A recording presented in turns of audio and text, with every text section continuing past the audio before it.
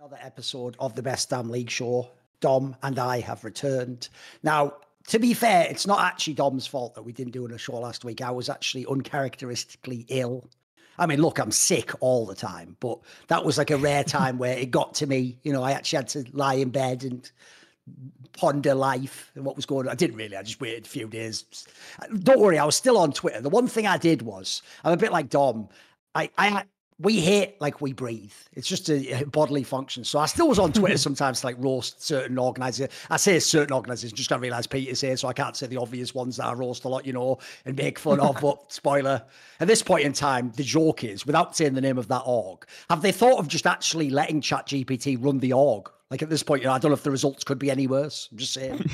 and the merch would probably be better. The tech, I've given it away there, haven't I? I've given away who it is I'm referring to. But don't worry about that. We have to get back into it, because at the beginning of this episode, everyone's going to have to just chill for a second, because we like hot takes here. But we like hot takes, not least because we're just fragile internet influencers. We like hot takes when they come out of our mouths, not when they go into them. Nobody enjoys hot, irritating smoke coming in when you're trying to enjoy cannabis. Am I right? Am I right? Am I right? Don't answer anyone. No one in this call answer. Everyone do full poker face. You don't know what I'm referring to. Basically, when I smoke cannabis, though, I want it to just be a smooth, enjoyable experience. I don't want to be... and then have that guy next to you like, it's good. When you cough, it means it's getting deep. It's working. It's good. Like, we're not 14 anymore, basically. So as an adult, I can also use my disposable income to improve my cannabis smoking experience. Like, for example, with the Freeze Pipe, available at thefreezepipe.com, 10% off with the code LFN, because they have their food-safe glycerin chamber, which we take it out, put it into the freezer section for a mere hour. It cools smoke afterwards by over 200 degrees, therefore giving you quite an easy experience on the throat. You just get to enjoy all the upside of cannabis without any of the downsides. As I often say, make your cannabis smoking experience a cannabis smoking experience. Also, they do have some new products. They have the pen. So if you don't want any smoke at all, that works off vape. It's actually vapors. So they have a little vape cartridge thing that you put in there, and it just you push your button. It's a bit like one of those old cartoons. One button does everything. You just press one button, it opens the thing. One button owns a ramp. Shout out the old X-Men cartoons in the 90s if you know what I'm talking about. They used very cheap animation techniques, believe it or not. And also, they have the blunt tip, which isn't just like, spoiler, when it comes back, I should probably work that in with some sort of angle on esports bet, like a blunt tip or something, but I haven't got anything for that now. Basically, if you like to smoke blunts or joints, it's a way of cooling that down. You take that little thing, put it in there for only 20 minutes, and it'll cool it down, and you can smoke your handheld, but you also get to have less of the irritating smoke. 10% off with the code Thorin. Not Thorin. Definitely don't use the code Thorin. Thorin is telling you the code LFN for 10% off. That one there. Maybe I enjoyed too much of the products myself time to time, you know, but whatever. All that matters now is we're here. Because basically, I'll tie this into the show, because don't worry, I'm back with props again. You know, we had the chicken on a skateboard. Remember that? We had the chicken on the skateboard with legendary. the Yamato. Then we had that like sheep, where I tried to tell CL, don't be a sheep. Don't just buy into all the narratives, you know. Got a new one. Got another friend back from the gang. See this little guy, this little rabbit here? First of all, he fucking loves a freeze pipe. Look at those eyes, homie. And then secondly, like all good gamers, and like me, oh, I know he likes weed. Look, he's on grass right now. He's on grass right now. He's touching grass. But here's the thing. He's not just touching grass. He's above it all, though, isn't he? He's sort of transcended the negatives of grass. He's getting all the upside and all those positive ions. I don't even know if that's what goes on when you touch grass and the whole ground. I'm going to pretend it is, though. He's got all the positive ions, not a scientist.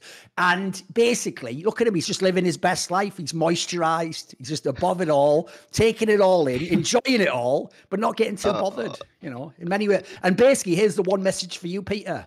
Don't rabbit on too much this episode. Just keep it, you know, concise, short, good.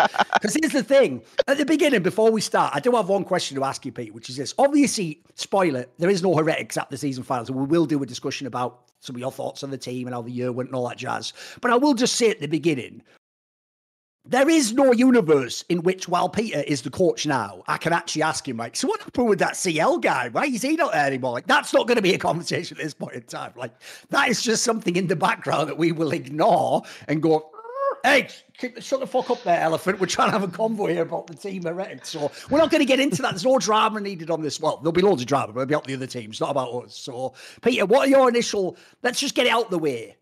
What do you think about the way the Heretics year went overall? Like, to me, I actually noticed the way you've messaged is very different from a lot of other orgs. Like, you've kind of messaged as though actually the kind of level you got to is maybe even like above expectations for the first year. And you kind of have like, isn't it like you have a 2-year plan or something where making Worlds would be next year's main goal, right? Yeah, I mean, when we came in, it was a 2-year plan, but obviously we're incredibly disappointed to not be going further than we are. I'm sure we'll have a lot more in-depth discussion about Heretics, but maybe coming in, our plan was to have a 2-year plan, but at the point where you sign Yankos, you're not having a 2-year plan anymore, right? Like, Right.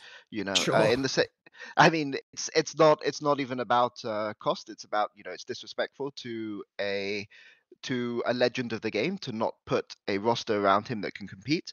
And obviously Yankos was the last person that we put into our roster. He was literally the last person we signed. And we made changes appropriately, and the changes didn't have a big enough impact for us to compete. But I felt basically, we had a shift of plan in the middle of the year. And I'm sure lots of people have heard the rumors. I mean, Whippo went on a show and basically talked about a lot of the things that were happening in the last off season.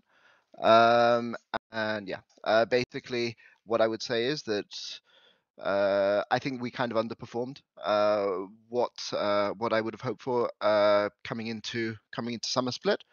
But yeah, it's just generally a very disappointing year. You can't be happy with a year where you came 8th, 9th, and 4th. Like that's not a good year, right? So yeah, that's all I put on that. Okay. Right. Here's the thing, Dom. We already did the full like Soviet gulag interrogation of CL about Ebby. So I feel like we don't have to. We don't We have did to the put same that thing on to Peter. We don't have to do that again. Yeah, we also did it with him as well. So we've already. We're not going to do that again, guys. We're spoiling. You can go look at the classics. They're all there in the can. Like go check them out. There's some great work there. Who did better defense? You'll have to decide that yourselves. But there obviously you must have some questions about Heretics, right, Dom? What do you want to know about?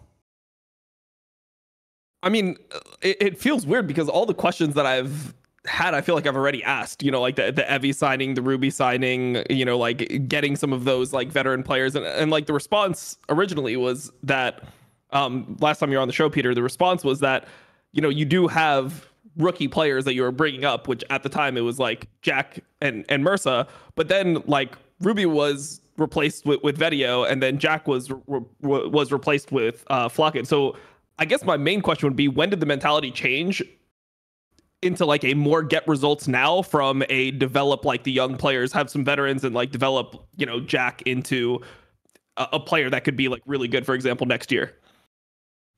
That I think that's a good thing because it's all good. It's just a bit. I think your camera's a bit lagged, but don't worry, keep going. Your voice is coming through clear. It's all good. So I could talk about that. I think it also fits a little bit into the Evie stuff as well. So I think it maybe is a bit useful on that. Basically, I will say about Ruby and Jack, and I don't think either of those guys are bad players. I think Ruby was kind of doomed from the start. I think Ruby's a bad player, but Okay, sure.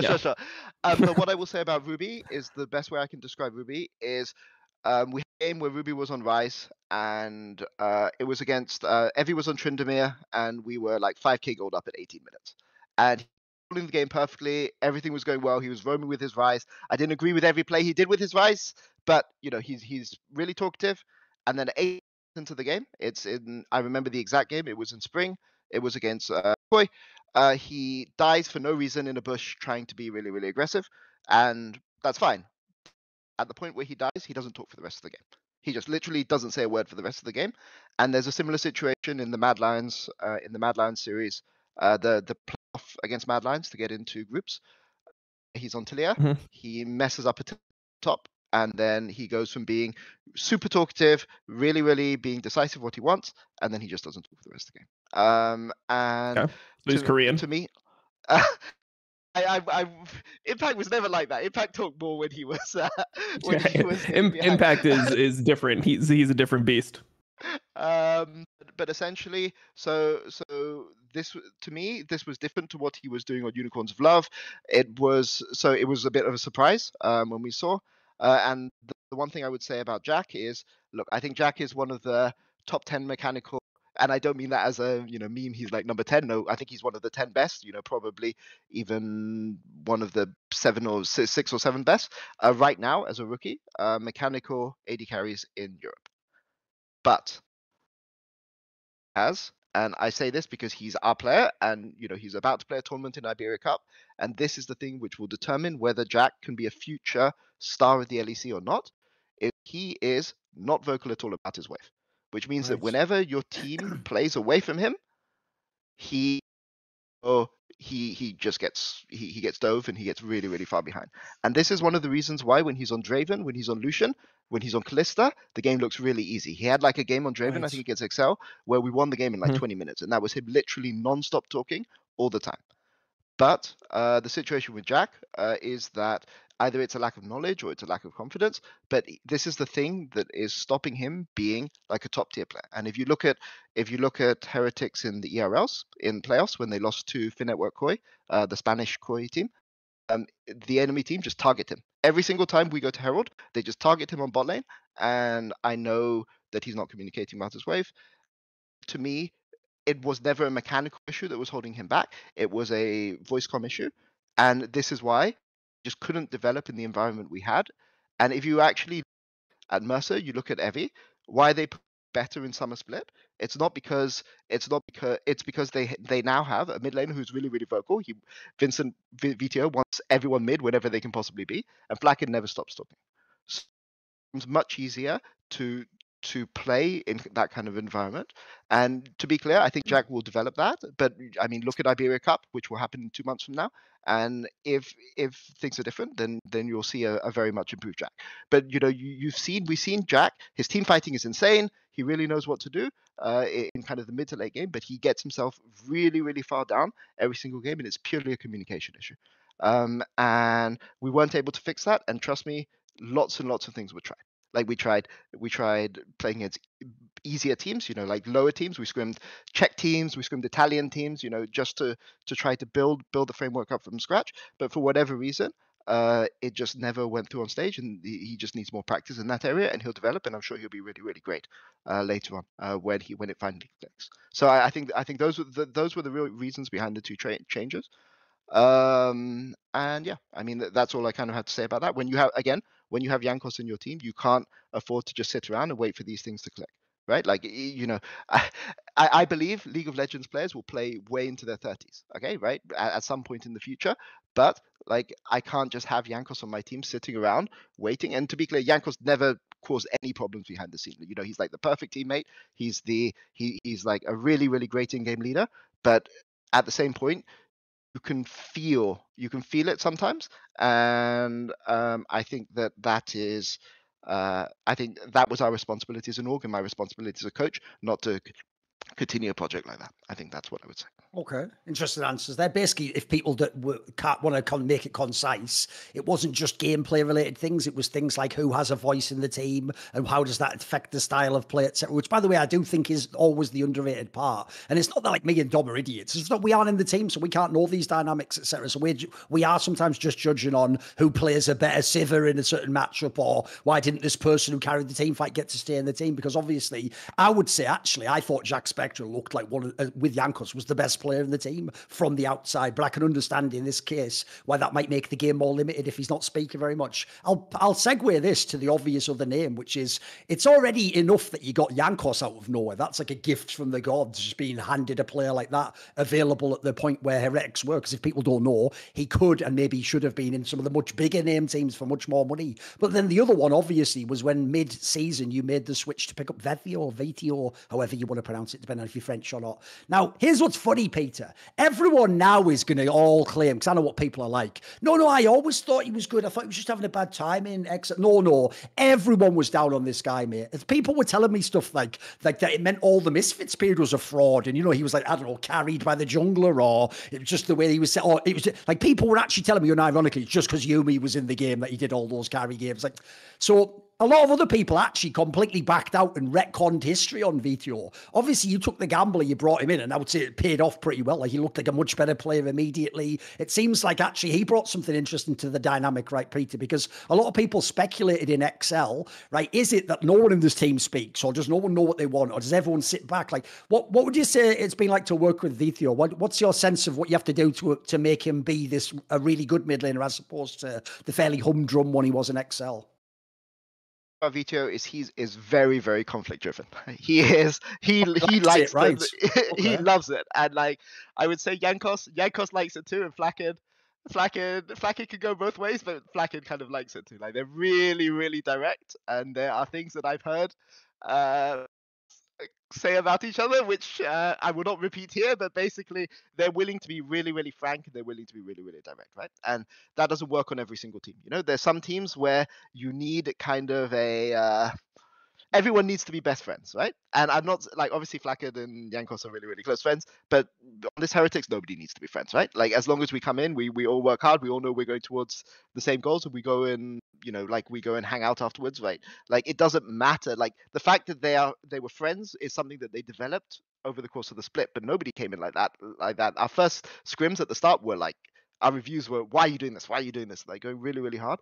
And basically, you know, the Excel roster that they had, you know, Xerxes, Patrick, Odo is quite likes his discussion, but Patrick and Xerxes are definitely more the conflict averse type of players. So I can see how, you know, when you have Odo and Vito and you have Patrick and Xerxes, I can see how it would have been different on Excel. That's what I would say. But on Heretics, you know, these are exactly the type of guys that I love to work with.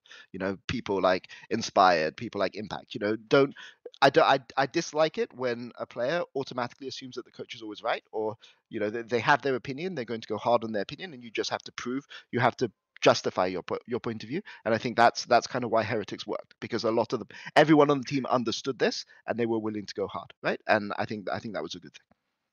Okay. I've got one last question, then we'll actually jump into the season finals and all the other teams. The last question goes like this.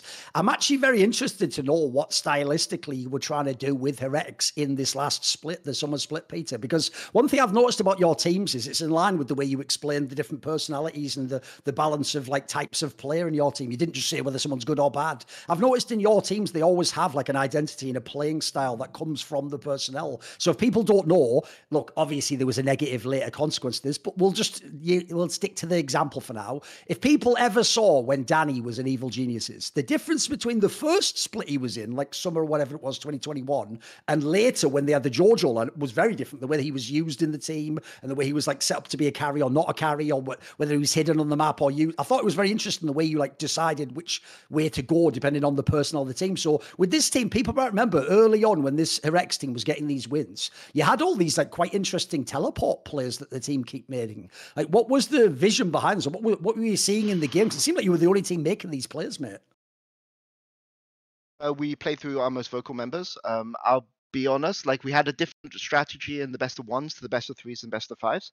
But basically, Flackard was incredibly vocal. And, you know, there was the interesting stat that was on the broadcast. I think, Dom, I saw it on your Twitter, actually, because I was watching the game. I was obviously backstage, but where they had the stat where Evie was 10th in forward percentage, 10th in goal differential, and 3rd in jungle proximity. Yes.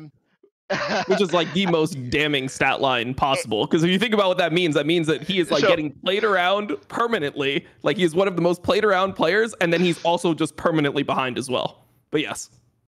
So actually, I can actually kind of explain that. So I don't have access to the 14 minutes, but at Oracle's Elixir releases the stats at 10 minutes, right? Okay. And there is a massive gap between 8th to 10th, 3 tiers. Okay, there's 1 and 2, which are Finn and Photon.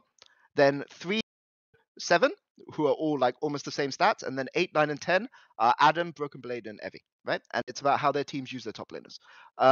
So doing basically in the early game is Jankos would go top. He would get Evie an early game lead. We would then at 10 minutes always look to TP towards bot, and that's where the jungle proximity is coming from, right? He's ganking top early, he's getting him a lead. We use Herald if we choose to play for Herald, so that's more jungle proximity. And basically Evie's job is never to win his lane. Whenever he has an advantage, his job is to go into the jungle, track the enemy jungle, so that when we see, because you know how jungle camps respawn, right? So if we see enemy jungle at 8 minutes on top side, we know that in 2 minutes he's going to be back top side again, right? So we're just going to TP bot every single time, and we're already looking to set up the wave and do that.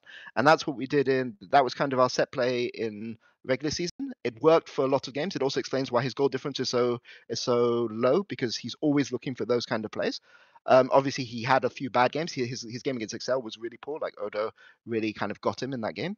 But every game where top was getting ahead, we were using that to play into bot. It's like Fnatic in 2020.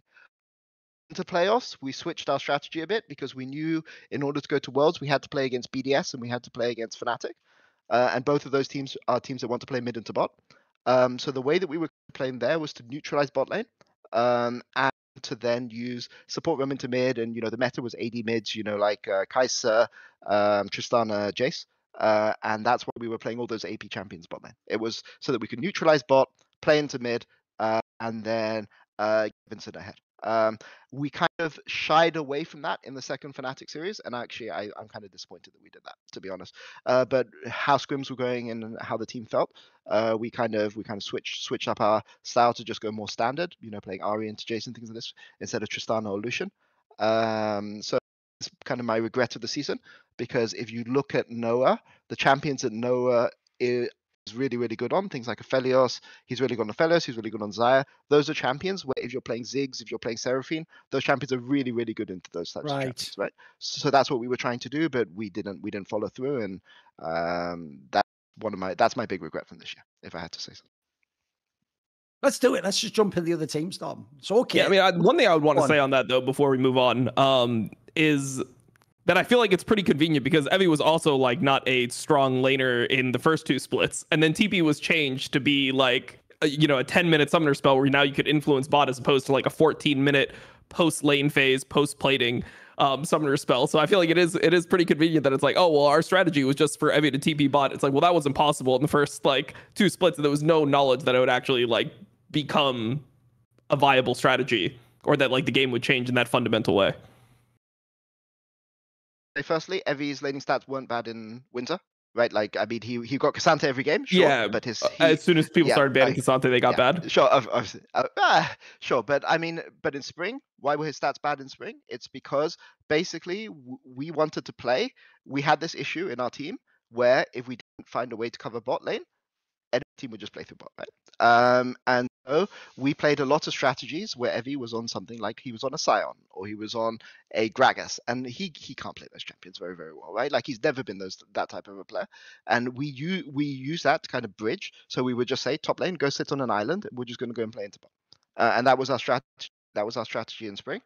Now, obviously, the TP timers made a huge difference, right? But the big difference would have been Flakked would have come in. He has really, really good comms, and then we could have put Flakked more on weak side and played into top more. If that had been the meta, if playing into top had become more important, that's how we would have gone and played. So I think it's a mixture of the rest of the other team, but just remember that we played the first two splits, Jankos being the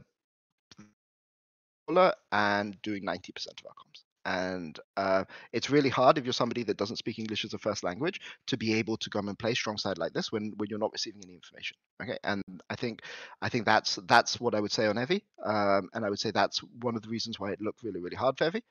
And I just want to be really, really clear on this. I think that is something that maybe I should have foreseen more as a rookie with like Ruby and Jack coming into the team. I should have foreseen it more. But when you look at their comms on Unicorns of Love or Heretics LVP, like you look at Jack's comms last year, you look at Ruby's comms on Unicorns of Love, when their jungler or their top laner isn't playing for them properly, they're like going hard on their jungler. Like when Blue Rizza like doesn't play for bot lane properly, last year, Jack is going like, I need you now, right? Like, and that just didn't happen, right? So I would say that this is kind of an issue. It's a mistake that we as a coaching staff made. It's a mistake that maybe we could have handled the team better. Maybe we could have managed how they do with comms better. Maybe we could have had better practice. Maybe we could have had there's tens of different things that we could have done. But this is the reality of the situation. And when Evie finally was in a team where he other people were coming and he had comfort within the team, he actually played better. He played better in the groups. Good in our series against Fnatic. He wasn't insane. He was good, and he had when he had simple set plays to go for. It was shot calling. Was you can say micromanaging, but we had things that we practiced in scrims. He was able to execute them, right? I mean that's all I say. That's all I say on that situation, right? We would have done something different if TPs hadn't changed. Thing is, Dom, I don't really care about the heavy topic, mate. The reason why I say that is, one, we've milked all the comedy from it. And so basically, it's not like he himself and his coaching staff have pretended he's really good, Dom. This isn't like the bullshit when like people actually unironically in his first split were trying to gaslight us that like Adam was already better than Wonder and like a complete top lane. Like that is egregious. That does deserve like infinite fucking like inquisitions and trials and all that. In this case, like he can't change the lineup. So in my opinion, look, if Peter isn't here, I mean, he's here, but I'll say it anyway. I would obviously just say fire Revy and get a different player. I don't really give a fuck about that one. It's pretty open and shut for me. But Peter has to just work with what he's got, doesn't he? He's just work. And quite frankly, he's working miracles, mate. So, you know, I mean, what at this point in time, like Peter needs to spend all his time working on actual strategy for Heretics. He can't put like 10 hours a day into like creative strategies for explaining why Evie gets to still on the team. There's no time for that, mate. He's got a second whole full-time job. So I think we'll just move on now. Let's get into the actual season finals. So first things first, we only missed one fucking week and XL's already out. This is so underwhelming. It's fucking whack. Because if there's one thing you could give XL the credit for after the summer split when they were coming into the season finals, I kept harping on it myself, was, mate, the floor of the team was really impressive. Like, I didn't think they had like an exceptional team with great style. They played their style well, but the floor of the team, it's just like they never had bad games generally. They were always in the games. It was always going decently. They could always get a lane go. This season finals was fucking terrible, mate. The idea they're out already, it's like, that's just whack. Like, they got absolutely murked by Mad Lions. It was pathetic. And then this Fnatic series, like, they just don't want to win, Dom. Like, this was absolute garbage. Like, you know, one of the things that really bums me out is I don't like it on the show when we figure out, like, cynical bans. Like, you know, the famous examples, Misfits, where we're just like, if I was the coach, I would have just banned, like, basically the Theo plus Yumi plus, like, if it was, like whatever, Skarner or something. You know, like the three champions you would ban, or the top laner, like you're saying. It's obvious what you would ban. The sad thing is, this is another European team that's been near the top. That's a bit, again, being figured out. Like, as soon as you cynically drafted, they were just half as good.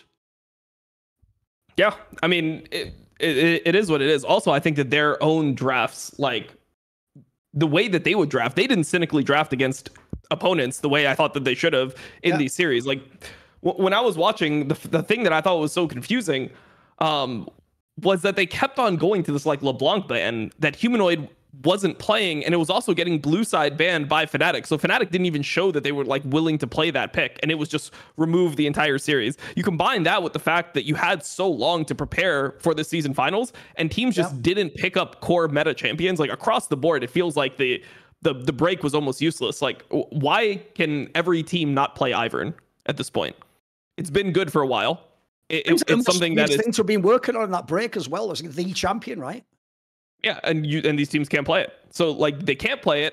They didn't use their break well at all. And then when you watch the games that they're playing, it's like the way that teams carry out their leads is just so poor across Europe right now. It doesn't feel streamlined at all. Like, if you get early kills, it should just be like early kill. Okay, we like won the early game. That's like the hardest part of the game. Now we just like take Dragon with our prio, then we rotate. We take Herald when we have the ability to. Like, it should be a very easy game to play out. And I just feel like there's just a lack of this like discipline or just knowledge on how to progress games across most of the teams. That's why I've been like so disappointed. And then XL, I mean, I feel like they've also just lost like a lot of their charm. I mean, Peaches was just playing like objectively worse than he was. And then like Abadage with his champion pool being figured out and teams like not letting him get his ear as much. I felt like it just became one of those things where XL, they didn't, like, obviously after playing so many games, teams are going to have a good read on them. What is your response to that read going to be? Like, it felt like they should have had like plan B, plan C just already lined up, but it felt like there was just nothing going for them, like in, you know, this season finals. And even the games they won, I didn't even feel like they should have won those games. I felt like the only games they won are games they stole. Go on, Peter, what do you think of XL? Tested in summer split. Like, let's have a look at the games they played against. Okay, so Mad Lions finished the season 0-5, right? They'd already qualified for season finals. So they beat them. They then played against the day after it was announced that SK had already made season finals. Then in the best of fives, they played against Fnatic, who clearly, like, I can say this from Heretics' perspective, Heretics, we just focus on Fnatic for that week, right? Because that's what we needed to do. We needed to come third to make season finals. Same sort of thing. I would guess what Fnatic showed against us, that we were their main preparation, right? So those are the teams that they played against, and they had that one series against G2, which was pretty close, like the 3-2 series, right? But XL have gone 2-9 over their last 3 series. And, it makes me question, they were never forced to out of their comfort zone when a team was prepping specifically for them, right? With the focus that we must beat this team in order to go forward. And I think you mentioned the Azir thing. I think that's right. I think that this was one of those postseasons where Odo, when Odo was able to get the insane engages on Nar, when he was able to find those moments, they were able to do things, right? But when I look at Pat in these playoffs, the way that he's contesting mid-wave, he just gives the mid-wave. Like, he has numbers advantage mid, and watching Trimby and Noah just take the mid-wave off him every single time, and this leads to Limit dying in the jungle, it leads to Peach dying in the jungle. Game 5, they're so far ahead of the game. What to do is step up on the mid-wave, stop Noah being able to push him out and go and collapse into side lane bush, and Fnatic can't get those Baron setups, and they just backed off. And IWDominate was a little bit to blame for this, but it was mainly Patrick. And it was really, really disappointing in the Fnatic series, because I think that, if you had Patrick from Best of Ones in summer, they would have beaten Fnatic in that series. Oscar had his hand injury, right? So he was playing through his injury, and it kind of showed. But yeah, the Mad series, I think Mad Lions, in fairness, Mad played reasonably well when they had a lead. They had Camille. They weren't forcing fights when they played a LeBlanc Camille game in the third game. They're kind of dancing on the limit with Camille. They're not forced. They're hitting towers with LeBlanc. Playing baiting on the map. I thought they played that game really, really well. Whereas you look at kind of Fnatic had situations where they had a Tristana pushing the side lane, and then they're just fighting 4v5, and then just doesn't even position to TP. So I think Mad Lions played reasonably well in the XL series, but I think for me XL. Yeah, it might be like the only team that played well, because even like G2's wins, like I wasn't very impressed with G2's wins. Like, considering the level that I'm holding them to, like the standard that I have for them is that they need to shit on Europe. Like, they need to just absolutely destroy Europe, so they go international and they actually look like they're above the rest of the Western teams. And when I was watching the G2 series, it once again just felt like they shouldn't win at least that game 4. Like, the game 4 that they ended up closing it out, like that just felt like a lost game, the Trundle game as well. So that's like, I guess, where my overall sentiment comes from, is like, maybe one team out of the 6 we've seen has looked good. It's not enough for me right now. But this way, by the way, Peter, in scrims, was XL actually like the team that they seemed like in summer? Were they a much improved squad? Were they actually like beating people? Okay, so G2 were scrim team number 1 by far for the entire season, but XL was scrim team number 2. Even when they were 10th place, they were scrim team number 2. But I think the gap between second and third was much larger in summer than it was in the previous splits. And I will tell you, Patrick and scrims is the best AD carry in the league by like a mile. Like, So yeah. So that's kind of what I would say about XL. Yeah, I don't really understand what happened. It just kind of felt that Fnatic, about Trimby and Razork, they're not afraid to look stupid, right? Like they're willing to go in, they're willing to force the plays, and they were willing to take the risks, right? Whereas it felt that sometimes on XL, they were waiting for Odo to do something all the time, and that's what it looked like for me for XL. And you can't win, you can't go to Worlds, right? If you're just going to sit there and let the other team take everything in front of you. So. My one sort of closing note on XL goes like this, because then we'll get into like all the other teams that are more interested to talk about. It goes like this. I think in a perverse, counterintuitive way, the way they failed this season finals is actually the best thing that could happen to this specific lineup.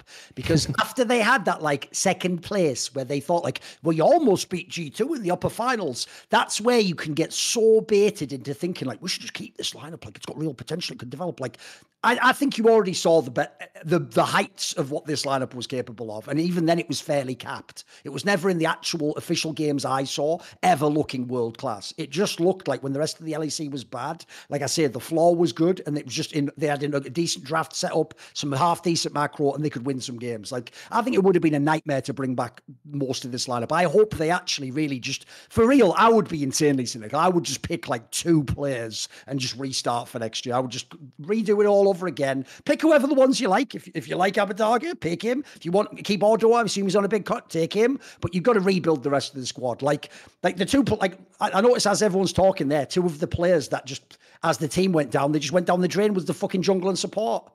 You're not going to... Why would I even, Dom, want a team with Peach and Limit as the jungle and support to go to Worlds? Like, I think Peach is one that... I don't want everyone to get destroyed. Like, it just look whack. It just looked bad at the end, mate. It looked bad. I mean, I think that Limit is more excusable. I think that the pairing of Limit with Patrick makes sense because it felt like Patrick just needs somebody who's going to like make plays for him. Like when you saw him play with Targamas and they both like didn't really know what they wanted to do in lane, it just looked so like, I don't know, just like they look so apprehensive playing together. It was really tough to watch. Whereas, you know, sometimes you need, if you have like a player who's more stable, like for example, the upset Hilly pairing, I feel like this is kind of just a weak version, a poor man's version of the upset Hilly pairing from Fnatic, where you have like the Inter paired with like the guy that's actually going to be consistent and like make use of the kill. So I think the Limit angle, I could see him coming back. I don't see what Peach brings. And I think that Peach got bailed out so hard by the meta switch. When you saw how he looked in the first couple weeks when it was like Vi Wukong meta, he looked terrible. Like it looked like he couldn't actually play the game. And then when you go to like Maokai Sejuani, I mean, this is maybe one of the easiest jungle metas we've ever had in competitive to be the worst jungler and still win games on. Like if you're playing Maokai, Sejuani, Rel, and you don't actually have to care, you know, Ivern, and you don't really actually have to care about, you know, your own pathing. It's more just like showing up to the right places at the right time, making the right set plays. There's not that like that jungle intuition that comes into play where you're you know, going to war with the enemy jungler, and if you lose like a camp here, a camp there, it could be like catastrophic. For example, before it was your Divine Sunderer timing. That was what the whole game was based on essentially for junglers, was like Vi, Wukong, who's gonna get their Divine Sunderer. If you don't have, you know, yours at the third fight or the second Drake, and he has his, you pretty much just have to give everything. So I just think Peach is just not it. Like even when he was performing, I just don't have faith that he will be consistent and be meta resilient and be able to, you know, be solid for a whole season. I feel like he'll always end up having, you know, periods of time where he's just one of the worst junglers in the league. Where do you come down on this one, Peter? Because I noticed normally as a coach, you always have like a different angle on junglers. So what do you think of the Peach angle? Like what did Peach bring to their team, or did he have any, was he a glaring flaw at times? What do you think? Biggest issue the entire year is they were too afraid to make plays. And one thing you could say about Peach is he's never afraid. I mean, he doesn't execute the plays well. He doesn't go for smart plays. But, you know, he does go for plays. I will say that there are a lot of very strong junglers in the ERLs right now. Like there's... I mean, actually, I can talk about junglers, right? Because it's not like I don't care about junglers, right? Like, but like, you know, like Linkers, people like...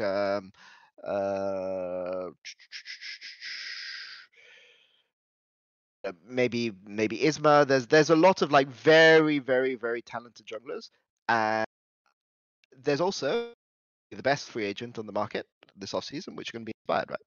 Sure. And you know, Inspired goes, you know, if Inspired was on XL, or maybe let's say Bo was on XL because Inspired's gone to Vitality or something, then you know, then that could be a big benefit. Yeah. Like they need decisiveness on their team, though, right? And this, I mean, there's even technically self-made out there in the wild somewhere. And here's the thing about self-made: you know it's guaranteed he will deliver, because otherwise the pizza's free if he doesn't get there within the first 30 minutes. Whatever, you get the joke. I knew it was gonna. Okay. All good. It's all good. Listen, I'll always give mad props to self-made. He's actually still got his hair, and he's Polish and like in his mid-20s. So fair play. That's already a W. So you know you got to take W's where you can. Anyway, going back, right? Oh, and Yanko still has some hair left. Why you gotta do him like that? It's like the Daywalker, mate. He's got all their strengths and none their weaknesses. You know, like exactly. He's also a cool guy who's not argumentative. So, you know, I don't even know if I need some sort of like a Maury Povich. Is he actually Polish? You know, let me just check. Like, let's get the DNA. Let's figure it out. Is he secret Hungarian or something? What's going on here? You know. Jesus Christ. Anyway, bringing it all back. You are right. There's a lot of junglers out there. So basically, Peter, like if you were XL, obviously you don't necessarily want to give rivals advice, but as an observer, do you think they should gamble maybe on a different jungle? If I were coaching XL, I would look at some of the other options. I'm not saying I'd sign them, I'd look at them. Yeah, sure. I do think, by the way, not least, I mean, it's not just because of like the EG thing, but like people have just written off Inspired in a really weird way. Like, this guy's a phenomenal player. Like, he might not have at times, I don't know, stylistically fit with someone in Rogue or something, but I would to me, the Inspired one's just like that whole Vethio one. It's like, if someone doesn't give this guy a chance, you're just blind, mate. Like, there's clearly something there where if you're the right team and you pick him up, he will be one of the best. Just flat out, come on. I mean, you don't even have to be on the right team, right? Like, Koi said all those things about him, about how he was like a dreadful fit and everything. And what's their worst position with Inspired? Like, 3rd in the league? Yes. You know? And that's the worst case scenario, right? If we Yes. go on what Rogue and Koi were telling us, which, you know, this guy's obviously insane. He's gonna come back to Europe and he's gonna get the bag next season. Yes. So I'm happy for him. Yes. Right, let's just go on to the team that beat them then, Tom. I want to get your take on where you're at on this Fnatic squad. Because I have to say, part of it's because they did burn us so badly in the like playoffs, and they just weren't ever the team they were supposed to be. Like, they on paper they were supposed to be in that final playing against G2. They didn't even make it there. At the same time, like, I am glad this team made it to Worlds, Dom. At least this team has a fucking ceiling. At least they can have players that can pop off and actually show me something. They still have mad problems. Like, I think this is another team, mate, where I hope the Koreans aren't studying these games because it's so obvious in the draft what they can and cannot play on Fnatic. So if they can get through that fucking nightmare of the draft, if they get the right champions, this team at least can do something at Worlds, right? I mean, if we define do something, like I am They can have very some hopeless. potential in BO1s. Yeah, upset a BO1. Like, I guess the line for me is like, can you make it out of the Swiss stage? Right? Like, if that's the line, then it's just like G2 is the only hope I have. But if we're going for like upset some BO1s, like maybe like place higher than like a LPL team that's choking, or like an LCK team that's not playing well, I mean, I think that they have the players to do it.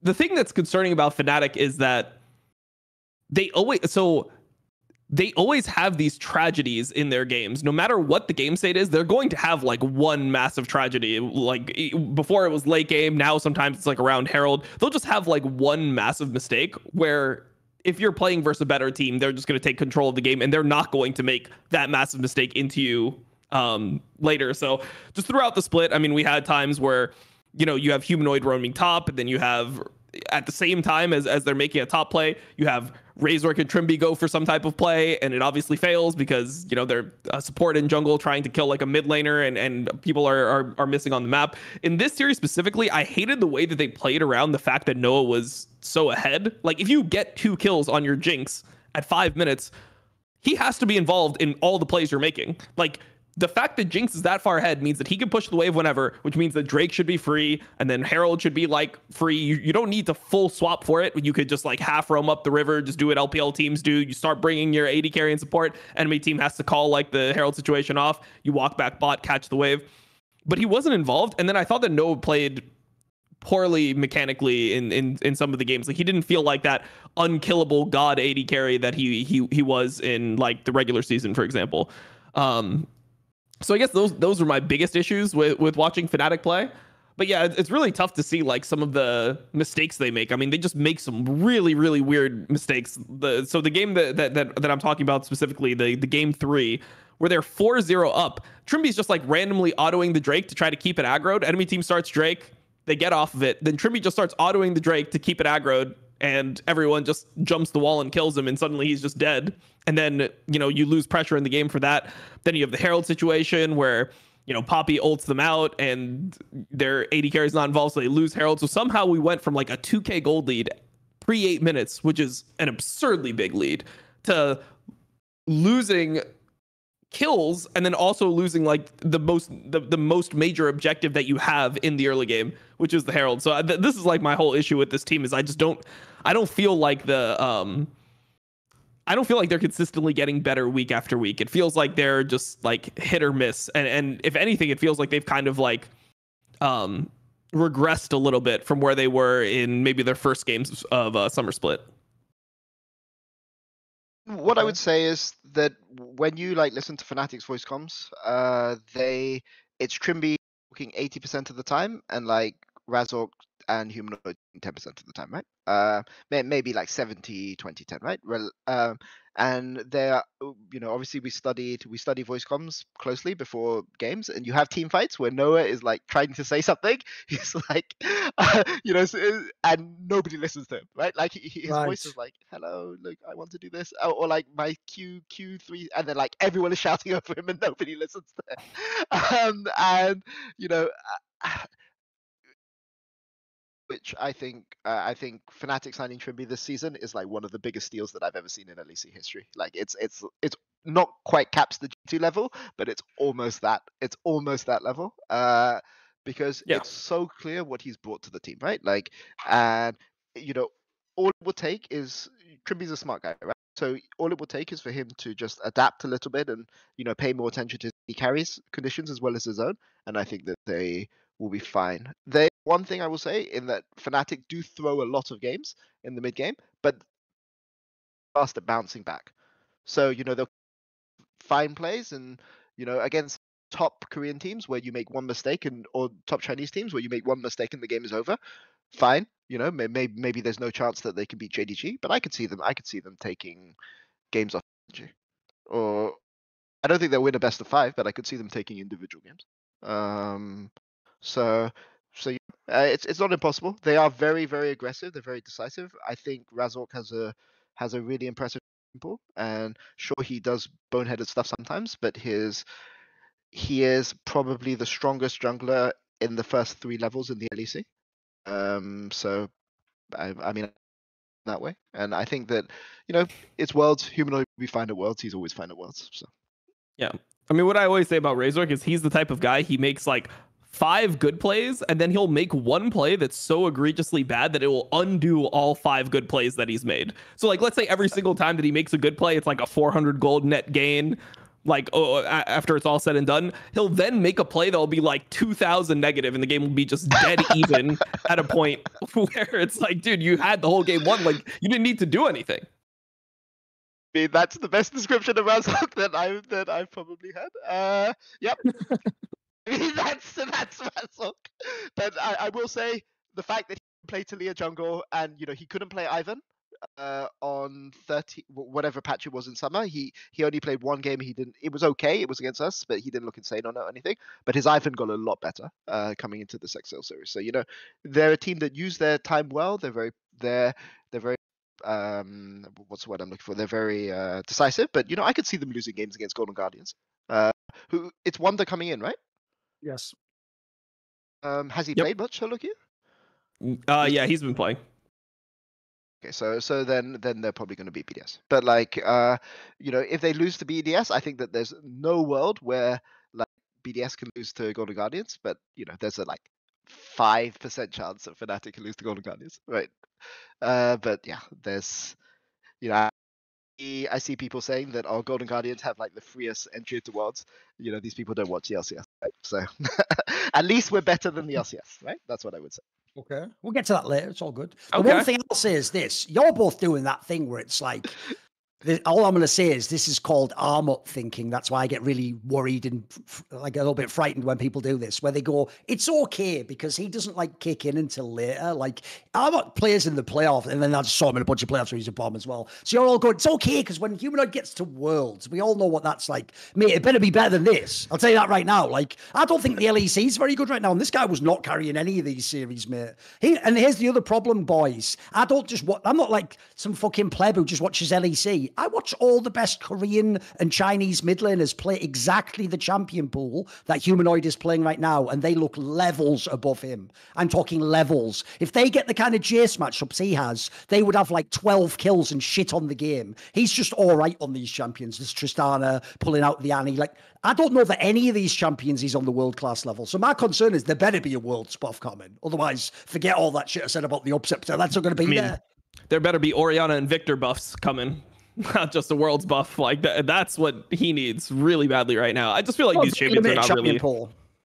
I mean, it's just not champions that he's historically been super good at. Like, I felt like when Humanoid was the best player, he was just really insane on all these control mages. Like, that's what he would take matchups that Like I remember like versus Larson, for example, in the first couple games that he played, the Victor Oriana matchup, he would just win both sides of the matchup. And, you know, that was just a huge point of strength for that Mad Lions team. I just don't think that he just doesn't seem like he would be a Jace player. If you think about how Jace actually like interacts as a champion, it feels like he's better at like controlling zones and like hitting and like finding times to hit multiple people with abilities than he is about like playing a poke champion, for example. This is like the worst meta for him possible, right? Because it's all just on these kind of things, right? Yep. So maybe it'll be a better meta at Worlds. I mean, to be clear, I'm not like putting my life savings in the Fnatic basket or anything, right? But I can see them. They're an aggressive team, and I can see them getting surprises, right? Like BDS. I think BDS are a very well coached team, but they would really, really struggle to shock some of the top Asian teams. But I could see Fnatic. I could see Fnatic taking best of ones. So. Right, what about then? Let's move into some of the other ones. So I actually think we don't have to go by like order. Let's do the G2 topic, Dom, like you said. Mate, bearing in mind G2 is probably still just going to fucking cakewalk this entire season finals, win this finals, get the fucking #1 seed and go to Worlds. There better be some fucking hyperbolic time chamber shit going to happen in that boot camp, mate, because I'm with you. This has been whack. Like, I don't even think the way they won the last split was super impressive. Like, you just looked at the other teams was shit. This first matchup against BDS was disgraceful, mate. Like, at this point, I almost feel like they just never lose scrims or something. They look like they think they can't lose games at this point. Like, this isn't fucking world-class League of Legends. I'm with you, Dom. I wanted it to be that there's, even if I think LEC is not a good reason, they're so far above it. It's like, who cares? They're the true hope, They were down they were mired in the muck of LEC in these games, man. This was messy as fuck. Yeah, it was messy as fuck. Also, like, the thing about G2 was when you watch them, they always draft in, like, ways that you believe to be suboptimal if you go off just what meta strength is around the world. Like if you have the same idea that Korean and Chinese teams have about like the strength of, like Alistar, for example, and Tristana, Jace, Maokai, like all these types of picks. If you have that type of read, then you think they're drafting suboptimally. And in like game 1, for example, they picked the Kled into the Renekton. Like I know that it's a bad matchup for Kled, but BB's just winning it. So great. Like he's winning the Kled matchup. Perfect. But then game 2, they try to run the Eve in another spot where I'm like, wow, isn't this just a horrible Eve game? And it looks dreadful. It looks like it just solo loses the game, that it's just such a useless champion that they aren't able to win. And then it's like, wait, so are they geniuses?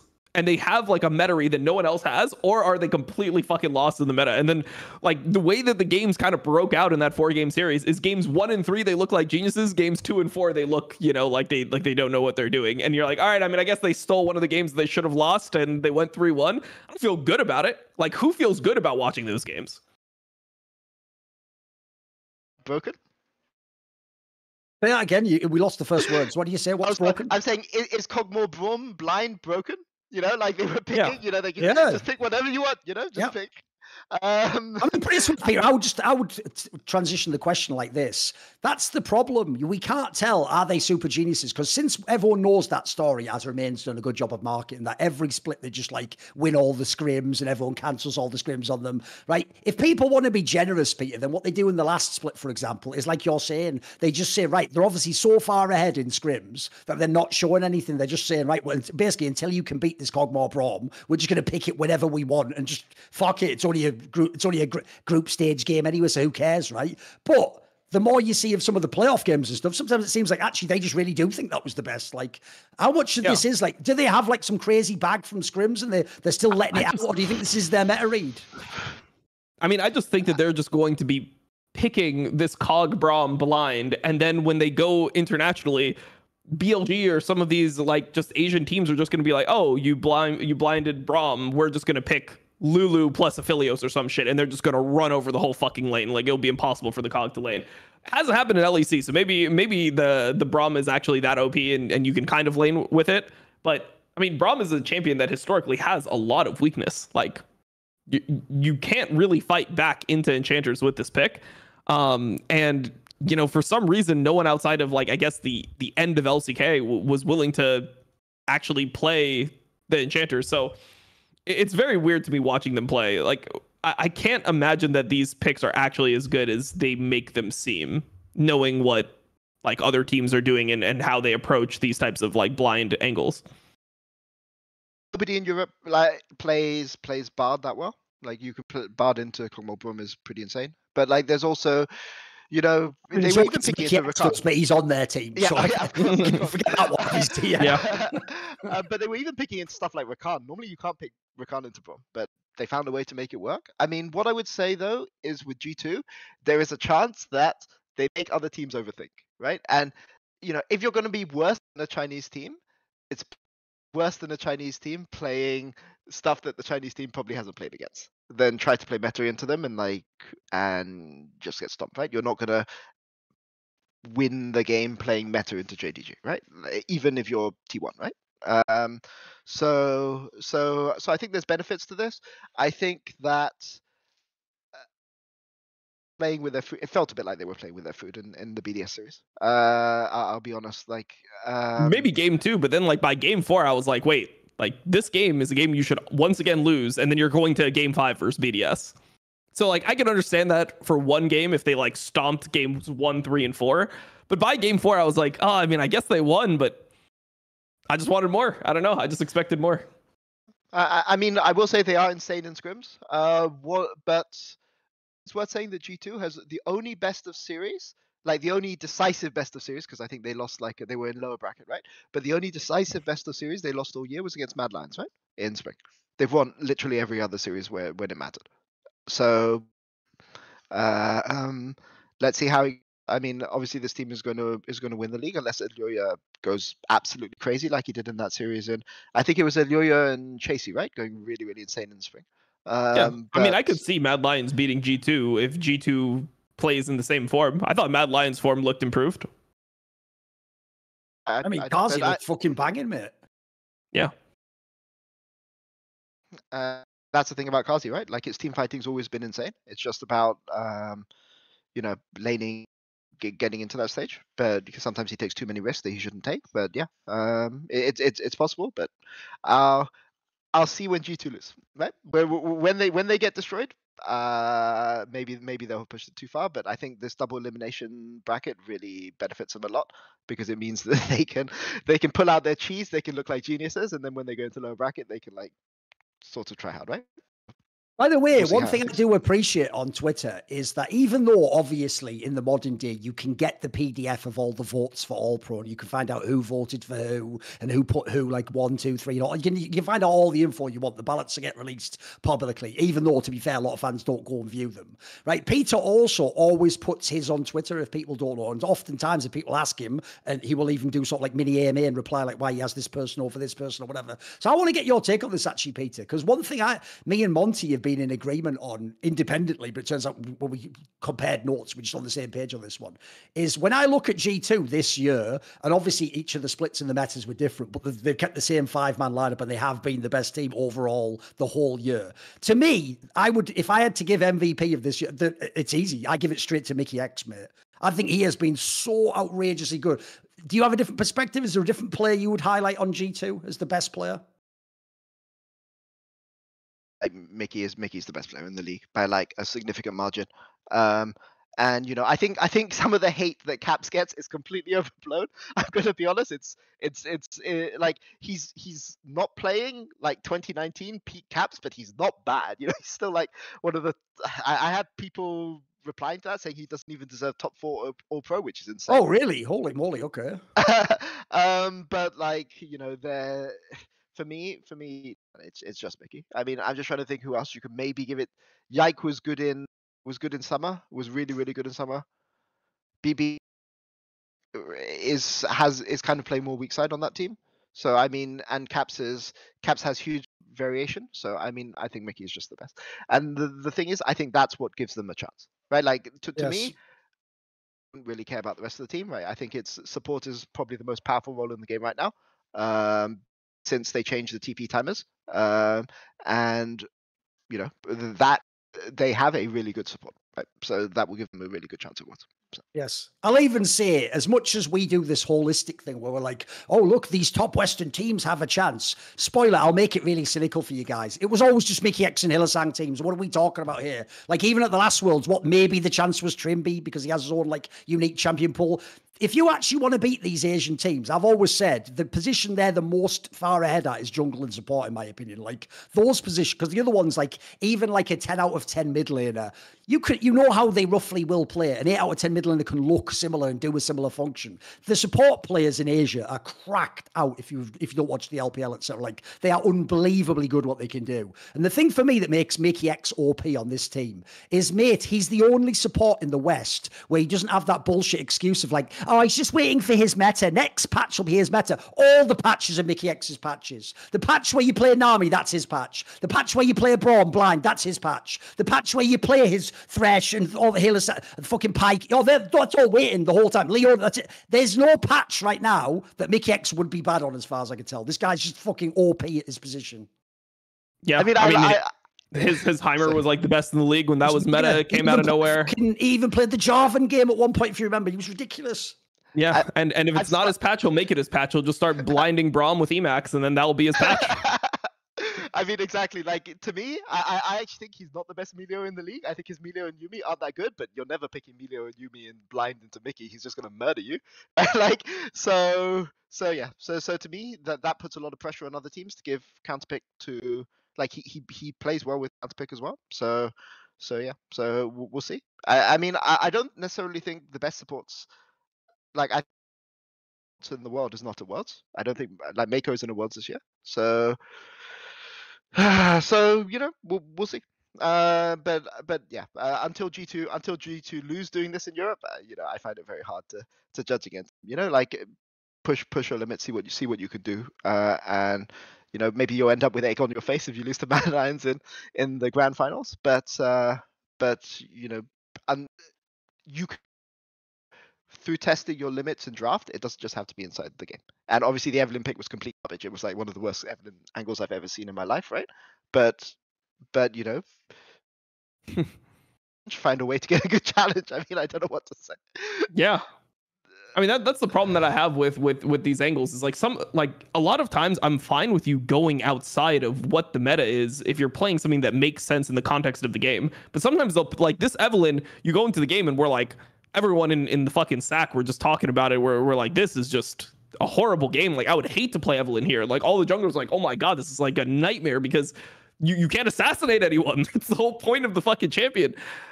So when they pick it, it's very hard to be like, oh well, you know, I can see what they were going for. When they pick something that doesn't make sense, I can't see what they're going for unless they just win things that you don't think are winnable. Like, I don't know when Kled is supposed to beat Renekton. Like, I don't see how that's possible. Like, if I think about the Renektons that I know, if you think about 369 Renekton, Bin Renekton, these motherfuckers are Renekton, I can't imagine them losing to Kled. Like, if they lost to Kled top in lane, like, they're getting fucking benched or some shit. Like, that is just not possible. But then it just worked out, I guess, this time. So, I mean, they're just like rewriting the game, I guess.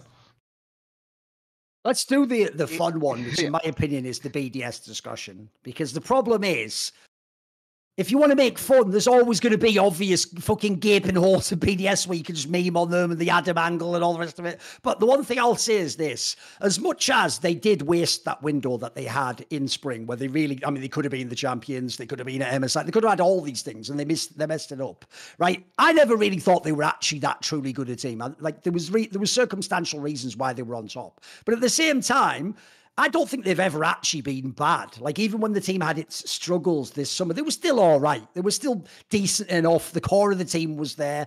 And they're certainly not, like, peaked yet. But bearing in mind, this is going to be a Worlds team. Like, it's not as bad as I thought. But the problem is I don't really know what the bright spot is. Like, can you sell me on BDS, Peter? Is there a reason why I should have any faith in this team? Like, the problem is when I look at the squad, mate, I just, even man for man, just look and it's like, I'm so scared of all these Asian top laners against Adam. I think they're just going to murk him completely. Chio's already looked sort of a bit sus against bloody European junglers.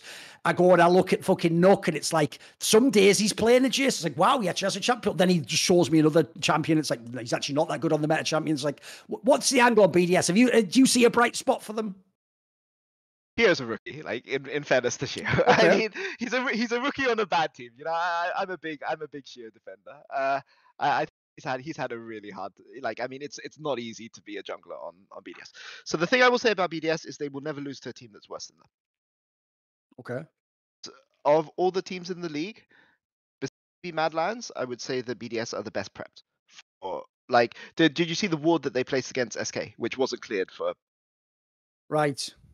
Or they will have, like, if there is a certain weakness in your game that you always default to, they will all be prepared for it. This is why I think, like, it's impossible for Golden Guardians to beat BDS. Like, BDS, like, it's like Golden Guardians are fundamentally flawed in a certain about how they play vision in the mid game, especially on Liquorish's side, and BDS are never ever going to let Golden Guardians get away with it, right? So Okay. I think this is the thing that I give credit to BDS coach. I don't know if it's coaching staff, I don't know if it's analysts or whatever, but they always understand how to beat. That you beat BDS is you have to, like, literally pull out something that they're not expecting, or you Right. bludgeon them with, like, So they're good at prepping the massive win skill. conditions, basically. Right. If you're a team that is worse than BDS, it is very, very hard to beat BDS, right? So I think obviously we can't use JD as the barometer for everybody, right? Like, even when the Korean teams go play against JDG, they're going to get bludgeoned, right? Like, Yes. so what are we looking at for BDS? If they're playing against the top NA teams, they're playing against the wildcard teams. I think that they're going to beat all of those teams. They're not going to embarrass themselves. They're going to look solid, and if they get a win against, I think it will be better for BDS is if they lose to Fnatic, because then they'll get more time to warm up and, so they can beat an NA team. I know it's That's such a the bad take. angle, whatever.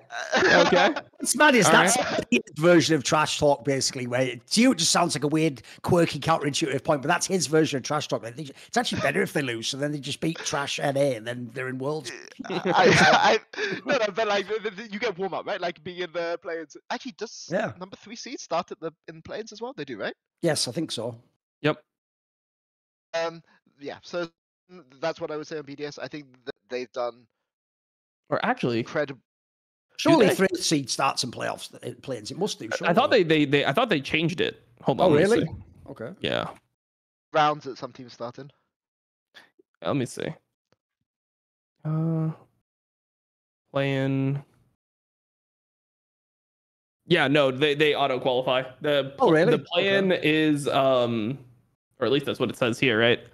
The play-in is, it's a smaller play-in. It's 8 teams. It's the one team from the Worlds qualifier, the NA or EU, and then it's LLA, Brazil, Japan, Asia Pacific, like PCS, both PCS, I guess, and then Vietnam, 2 Vietnamese teams. Yeah, I think if BDS are in that group, it would warm up. But I mean, it's we'll see the limitations of BDS, but I mean, it's worth saying that they were 2-0 up in a split finals, right? They were they almost split finals. We almost saw Nuke and Adam at MSI. Now we're going to see them at Worlds, right? So, yep. Fair. Oh, goody. Right? Respect. That's all I have to say about it. No, my perspective is not respect. The opposite. It's disrespect, but permanently until you prove otherwise. So, and also bonus, they're French, so I'm like predisposed at this point in time to be the person I am, just to be a natural critic and hater. So whatever. Yeah, I mean, same. Are we just jaded? Peter, tell us. Are we just jaded, or is the level of like LEC just way lower than what you'd expect? Because I mean, even on the broadcast, for example, Broxel was saying that like, the level was atrocious of, the Fnatic XL series. So what is your take? I mean, I'll be honest, Dom, I think that you watch too much LPL. Like, I think it's impossible. Okay. Definitely. Like, it's impossible not to be jaded if you just watch LPL, but I don't think LCK is that strong this year. Like, I mean, Yeah, I mean, it kind of fucks you up watching too much LPL. Like, it just, like, you develop like an unrealistic standard for what you think teams should be able to do.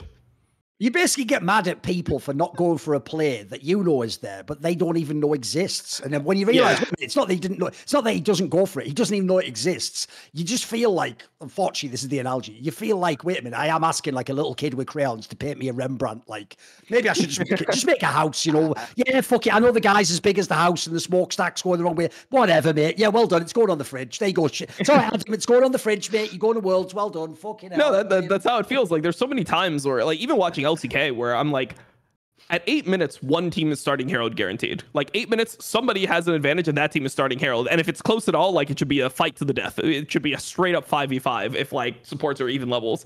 And then I'll just see them like not start the Herald until 10 minutes and it will just make my like blood boil for some reason. I don't know. Yep. I mean, you know, look, I coach in Brazil and I coach in North America, and I don't think Europe's that bad compared to some of the things I've seen. Okay. So, like, exactly. So he made that sound like he crawled out of the fucking Bane pit or something. Like what's the problem? Seems it's a nice place to live. What are you talking about? True. Honestly, like, see a world where there are 2 European teams in the top 8 at Worlds this year. Like, so I can see one. I can't see 2. I can see one. I can't see where there's fewer than 4 LPL teams, but I can see a world where there's 2 EU teams. There's never been 4 LPL teams, right? It's never happened. In playoffs? No, I don't think so. I think there's always one LPL bomb at least, right? Yeah. Wow. It was LGD in 2020. It was FPX 2021 and LNG in 2021, and then 2022. Obviously, you had the top esports collapse. I'll do it. I'll say the cursed words that ensure we ruin Worlds completely. I actually do think this is the Worlds where all 4 are making the playoffs. I know. Yeah. Oh, what are you doing? No, this is the one where these 4 showed. These 4 actually all good enough where they showed for real. I mean, at least the top 3. Maybe Weibo could like collapse, but like the top 3 looks so fucking good. Like, I don't know. And I mean, obviously, like if you're comparing Shio to Kanavi, obviously, like that's not a fair comparison, right? But like, you know, you have to start somewhere, and I think that this year, as a region, got better, not necessarily at the top, but as a whole, right? There were no complete teams this year, right? Like even Astralis were, you know, leader were doing stuff, right? And I think that, you know, teams that people thought were weak in the past, teams like SK, teams like BDS, really stepped up a lot. And I think that fine for the future. I don't know how it's going to matter for this Worlds, but you know, the fact that the region at the bottom end, as the average of the region got higher and G2 can still clown on them, I think that's a good sign for us, right? And is that I don't think Europe is that weak. Like, you know, the worst thing you can say about for too aggressive. And you know, if you're too aggressive, sometimes you can just get wins. Like maybe Razork doesn't hit his one bad play. Maybe he hits 3 bad plays in one game and he gets 15 good plays in another game. You know, that's how numbers work, right? Yeah. So it's like Razork's law. I'm gonna just start calling it. I'm gonna coin it. It's gonna be Razork's law. Like for every 4 good plays, there must be 1 disaster. Something like that. We'll write it. Carry over the disaster into the next game? Is he allowed to have 3 disasters? All right, can he? No, I think it has to be in one game, and the 1 disaster has to bring the game back into equilibrium. Okay. Like that's basically, Razork gets so far ahead, but then he blue shells himself. That's the analogy to make it like an equalizer. It's like a rubber band mechanic, but within his own game, basically. Right? Okay. Yeah. Fair enough. By the way, all I'll say is this. Bear in mind, they're now both technically going to Worlds. I don't care in what capacity. I'm willing to embrace the fiesta. I just want this one matchup to take place at least once. Please let me see the Shy against Adam in a game. That's all I want is that. Now, here's what's fucked up about that wish, Dom. There's a really fucked up day where Adam actually wins that matchup and the Shy imps. And I'm so scared that is what will happen. But at the same time, I want the day where the Shy just mega gorilla uber stomps the whole game like Godzilla. Like, oh, I want that game. I want where Adam's all pushed up all day long and then thinks he can dive the Shy, and it's like, bro, I've seen this one before the LPL. Like the outplays he does is insane. So I just need that matchup to happen once. Only once is all I need. That's all I'm asking for. I'm not greedy. Just give me that matchup once, though. Especially because I guarantee you Adam will like try and banter him as well and like say some shit before the game. Oh, mate, give me that. Adam game, probably please. doesn't even know who the Shy is, bro. He thought Ukraine was China. China. Like, I don't think he knows. Like... But that segment, geography segment, was mad disappointing. I can't lie. Yeah, no, it was actually really nice for me because I'm from NA, so I'm always getting like meme like, oh, do you have like NA geography? And then I see what these players like. They thought, and then the response is the best part. It's not even that he thought Ukraine was China. It's like, oh, in France we have different maps. No, what maps do you have in France? That is mental. I know exactly.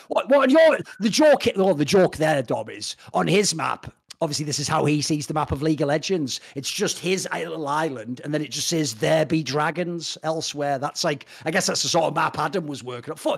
There's no world in which in France they have a map where Ukraine is considered part of China. Yeah, how old is this map? It's just like for the Mongol Empire or something. What are you talking about, you mankind? Like that's such a whack. Like he's making that sound like France is another planet, mate. Like I've been to France, and that's not even, it's not like that. It's still a European country.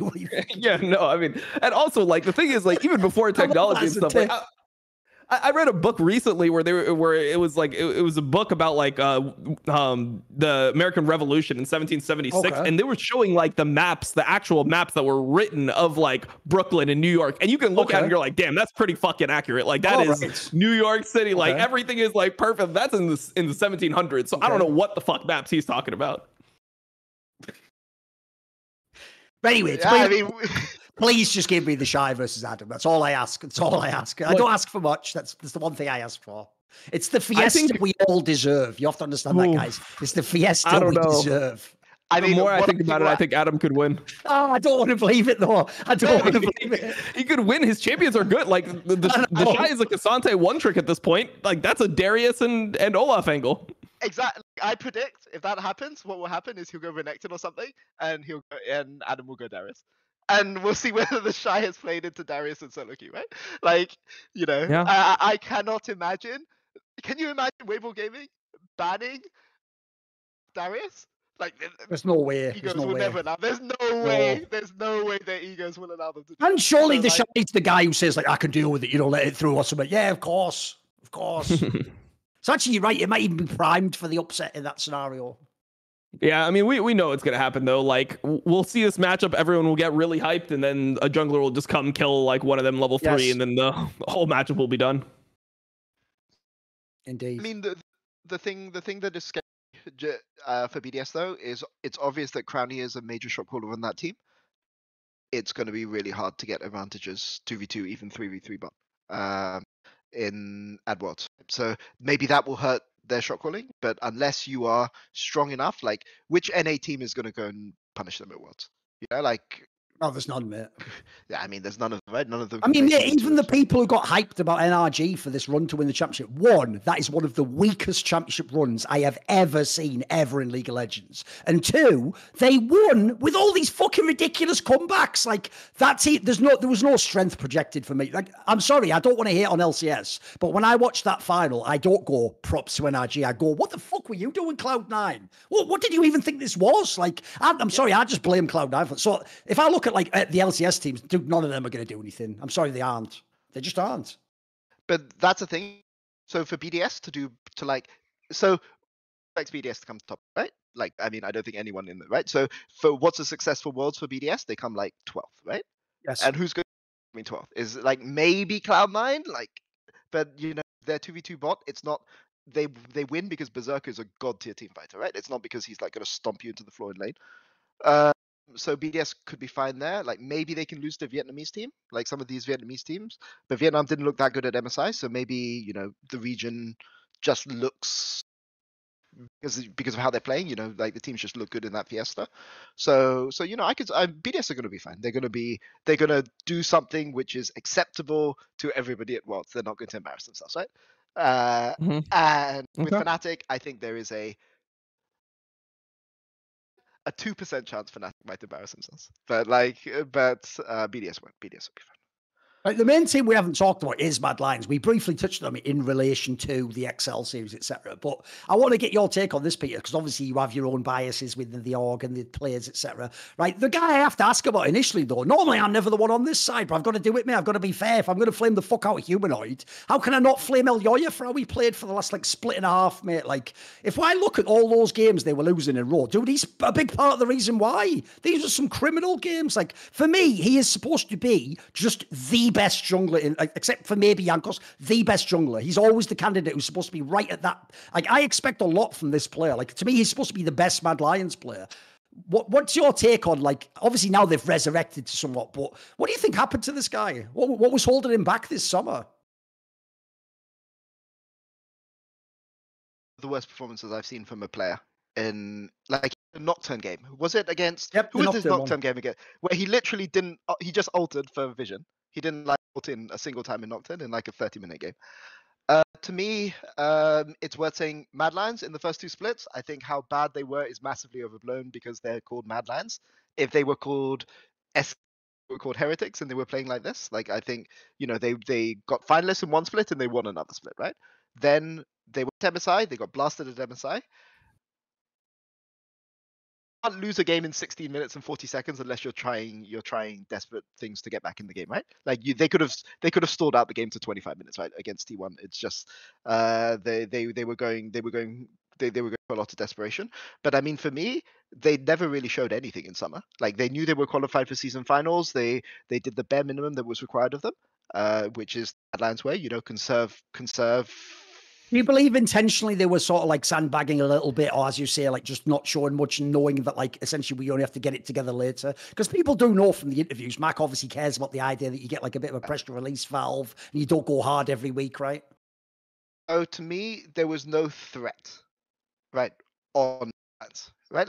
Like who is gonna, like, they were qualified for the championship. They were always going to come upper bracket, right? So what do you get out of winning in summer?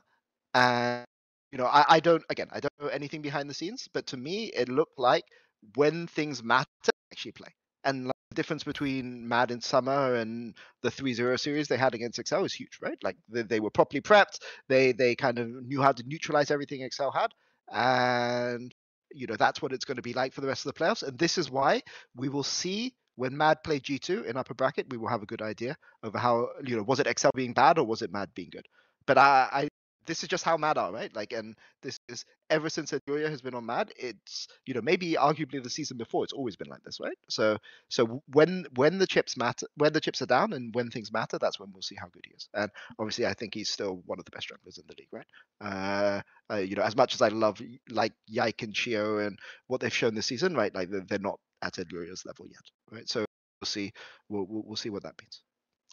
Also, by the way, just in a random aside, I'll throw out there, since obviously the year began and supposedly Elyoya wasn't going to be on this team, basically, if they hadn't fumbled the bag, the deal was done to go to G2. He would have been the player instead of Yike on G2. Well, if people don't know, his contract ends at the end of this year. So if he has a good Worlds, this guy really can, again, potentially be like in one of the absolute best teams in the West coming into the next year. Like, he doesn't have to just be even on Mad Lions. So I'm actually very excited to see if he can close the year strong. Because this guy, I think, is a better player than this team, mate. Like, this team makes it work, and in the current LEC landscape, they're all right. But, like, if you could make, like, a super team and Elyoya's your jungler, you're cooking with gas, mate. You can really do something then. I mean, I think their bot lane's pretty good. Like, I don't mean that in, like, a condescending way. Like, I think Kazi is really good at team fighting, and I think Hilly is Hilly, right? When Hilly's on, Hilly's the best in Europe, but he's... It's 50. But the one thing which I will say which showed promise is the problem Mad Lions had in summer. So many times they couldn't play the game patiently. They were just overforcing every single thing inside the game.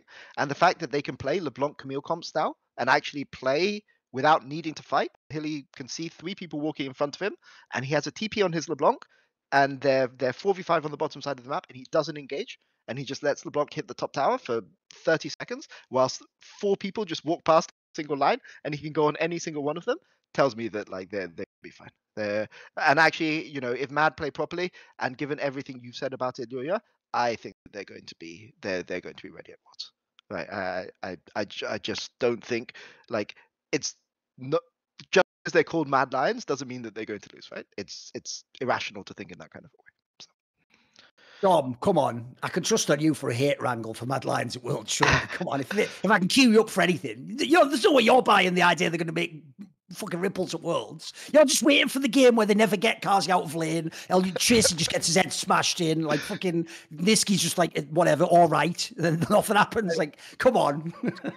It's hard to watch them get the ass beating they just got at MSI and then have any hope for the team at Worlds, because like I felt like that was actually like they had some winnable games. They just don't look like they're the team that will close out. Like they just won't close out. They'll be able to get leads potentially, but the way that they have to draft in order to get leads makes the game so fucking difficult. Like if you have to draft a Hillsong Pyke just to be able to like win up until 15 minutes, well then you're playing 4v5 after 15 minutes. So like how are you actually going to win the game? I think it's really hard for them. A lot of their strengths get exposed internationally. Like Niski is not the best laner. He's really good at playing the map, but he's not the best laner. And it's really hard to play the map when you're playing against one of these freak Chinese or Korean players that was just going to cave your head in lane. And right now, the champions that are good in mid lane are not even roaming champions. So like he'll probably have to pick bad matchups in order to even fulfill the identity that, you know, he needs to within his team. So it's really difficult, man. Like the more I think about Mad Lions, I don't have much hope for them. I just think that they have too many potential weaknesses that like one of them is going to just end up cracking. Yes. Are you going to say something, Peter? Just a non-Asian team? Will they lose to a non-Asian team, Dom? Yeah, I mean, they'll lose to G2 if they play against them at some point. They're going to lose. Can they lose to someone from LCS, though? That's the question. Can they lose to somebody from LCS? Probably. Probably not. Probably not. Because all I'm going to say is this. Here's how you get your heart absolutely broken if you're First of all, I don't believe there are fans of Western League of Legends. I'll do the really hurtful thing where I just explain like what everyone knows is going on. What that means is you're an LCS fan, and when the LCS goes out, you just bag on to whichever the good EU team is. Oh, shit, did I say out loud? That's reality, bitch. And then, spoiler, that was never the other way around. Yeah, what about the time when all of you in EU? Yeah, never happened, did it, though? So shut the fuck up. So really, there are no Western fans. But if I pretend this nebulous Western fans exist, here's the matchup that will kill you dead, is if Mad Lions play against NRG and NRG just gets one of these, just catch this late game throw and win the game in a BO1. That will crush all your hope dead. Because the other thing about the whole NRG thing that I can't handle is this. Bro, are we just going to look at that roster on paper and go, this is fine, yes. Why? Well, I think I will put them against Scout and Tarzan and fucking shut the fuck up. Look at the lineup on paper. On paper, they should be like barely in the playoffs of the LCS. Like, there's no universe where their solo laners are going to be fucking rock'em sock'em robots against like LPL teams. It's not going to happen. And then what do you think that's going to happen to that bot lane? Like, I like FBI. He's got a good floor to his game. He's not going to do anything against fucking aiming elk. Like, how do I know team keep going? Like, Ruler, like, these guys are just OP. They're not even saying they're OP. They're OP compared to, like, it's over, boys. It's over. I would say I am excited to see Palafox internationally. In a non. You and Palafox's mom are the only people. Why are you excited to see Pal? Go on then. Wait a minute. Let me just strap in, Dom. You know what? Let's do this for real. Let me not be facetious. Okay, yeah. What's the Palafox angle? Yeah, go on. Hit me with it. Why would I like to see Palafox play internationally against like fucking Yagao, like fucking the best players in the world? Come on, hit me with it. Come on. I think I would say is that NRG, when good, they're good playing through mid. And like Contracts is willing to give up 12 CS. Oh, I forgot Contracts is his boy from the EG days. I knew that. Yeah. Now I've got it there. I've got the bias. Okay, keep going. Go on. I mean, to be clear, I'm not looking forward to seeing Duncan internationally, but like Palafox Contracts, you know, I'll take a couple of games. I think Contracts has the right mindset. Like he'll make some shit happen. Like he might lose you a game, but he'll do shit. Like he's the guy that level 3 will like look for a fight, and that's what you need to do. Like you can't scale. I have more hope, I guess, for Energy than Cloud9, because Cloud9, their overall playstyle translates so horribly internationally, which was the main comment that I was making on like Face Check and all my other like episodes. When you watch Cloud9, it doesn't feel like they can ever beat a team that is better than them, because they just don't make anything happen. They just rely on showing up to an objective and just being better than them themselves mechanically, and then they just win the game through that. But they don't have any like set plays that can get them ahead. NRG has the ability to snowball a game. Like they can play a game where Contracts just makes like 2-3 good plays, then the lanes are winning, and they can just, you know, close it out from there if they have a good draft or something. Yeah. I mean, Cloud9 are 2016 TSM, no? Yeah, Like, pretty much. They're just sitting It's there. a good analogy. Yes, they just always have to outlane and be ahead. Yeah. Yeah. But you know, I'm not optimistic, but I'm excited. I'm excited to see energy. So I mean, we're talking to somebody who's hyped to see Brazil play every single international, so it's like it's very hard to. I mean, if it's happened 8 times in a row, it won't happen the 9th time, right? Like that's just not how statistics work. Like you guys have to realize one of the reasons how Peter even got on these shores in the first place all those moons ago when he was just some Brazil coach is he unironically has a sickness. He is one of these people. Like I get why Dom likes League of Legends. He just watches the best League of Legends like LPL, and then anything else he just flames and makes entertainment. Peter actually really enjoys all this shit. Like he's in that Emily Van Kelsey Moser camp where if you say to them like as an offhand comment without even asking in advance, Dom, like, it's like in VCS, and you just mean it facetious, like you don't even watch VCS, and they'll be like, "Oh yes, I've only caught half the VOD so far of the play." Like, I was only talking, like they're watching this show twice. I mean, Peter watched collegiate when he was in NA. He was watching collegiate games. Exactly. Like it was crazy. He's like, "Whoa, what do you think about this player?" I'd be like, "I've seen him like twice in solo queue. I don't even know that this like who this guy is." I mean, all I will say is sometimes watching JDG stomp everyone into the floor. Like there's only so much you can enjoy. There's I could watch it. That's for where years. we're different, though, Peter. That's where we're different because I have to say I come from in the old school Quake, and I've always loved it when a really world class player just shit stomps like noobs, as it were, and just destroys them. Like I never get bored of that, man. I'm like that fucking meme of like Kylo Ren, like more. I just want more domination. I want Michelle. I mean, like I used to love it back. I'll tell you what. Here's a mad rant I never do about items. I actually hate that they took out all those like mega disrespectful items from back in the day, like Sword of the Occult and shit like that. Oh, I love that shit when my boy Nami would just be like waiting outside the Baron pit for some bullshit like Sword of the Occult kill that could throw the whole game. But if he gets it, Dom, then he's on like 9 kills and he's just like unkillable. I love that shit, and that's like some anime level plot line for me. You know, I'm all into that. Yep. All about that. I love it even when the fucking those Western players every now and then get a bit hyphy and they have the balls to build like a Medjais in some like questionable match. I'm like, listen, bro, I can see this going really badly, but fuck it, I'm with you. Let's just go all in. Let's dream the perfect dream that you're going to get 9 straight kills on this champion. But let's see if you do. Let's believe it's possible. Let's believe. Mental to me. Nothing to say there. But anyway, before we end, I should ask you this though. You've obviously been fairly forthcoming and being willing to like raise LCS, etc. So here's the problem. I have to get a check of how far down we're going on Cloud9 here. Like you were making it sound like all the teams that finish 4th in LEC will beat the Golden Guardians and get the 4th spot for Worlds. Here's my question though, Peter. Of the teams, now we now know at least what the 4 is, but of the teams that are going to go for Europe, can Cloud9 beat any of them? Are you a hater in that sense? As in scrims, right? In European scrims, because obviously, like at the start of the season, like I've seen the scrims, right? So here's what I say. Cloud9, if Cloud9 ever get to mid to late game, they have really good chance. Team fighting is really, really good, but you mean they have Berserker on their team? That's yeah. Okay. Sure. I mean, yes, they have Berserker on their team. Those coaches do a great job with that late game. I love the way that he phrases it. You know, where it's like it could mean anything. It's like, wow, their team fighting is really. It's like no, they just have Berserker. But okay, let's continue. All right, next point, Peter. We've done too many of these shows. I just know what you're saying at this point. Okay. See, I like the problem I have is always that whenever a team comes out of NA and plays really passively, you just can't. Game is like Hylissang or Trimby will not let you play the game slow. Like I could see them beating BDS, but I think it's really hard for them.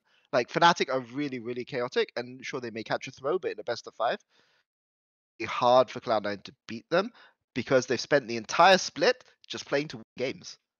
What did Cloud9 do this entire year to get better? I mean, they just decided, okay, we're going to coast and we're going to win games. Like, at least G2, I picking Kled and Evelyn and all this nonsense, right? Like at least I can see what they're trying to do, right? They're trying to things fresh, keep the things entertaining and things like this. And for me, that's my problem that I have with Cloud9. I would put Cloud9 below Fnatic. But CBDS being ahead of Fnatic, right? But I think matchup stylistically, like, I think it will be hard. And I'm really high on NRG, but I think NRG can take games. I think like NRG Fnatic it will be so fun to watch. Like both of those, like Razork versus Contracts, those guys we may see new we may see like Peanut level 2 flashes over Dragon Pits and things like this, which is we might see like 9 deaths out of one of them in like 20 minutes. Yeah, but I mean that will be fun, right? So I'm not that high on Cloud9. TL, I can see TL winning games. Like TL definitely, Summit, if they play through Summit properly, Core JJ won't stop and things like this, I can see them taking some wins, right? So but we'll see. Cloud9 spend their boot camp just practice Psycho style, right? And they come into Worlds and every game is 20 minutes. So. Yep. Right. Yeah. Here's the thing, guys. Didn't happen all year, but this boot camp will be the unlock, the thing that unlocks it all. Perfect.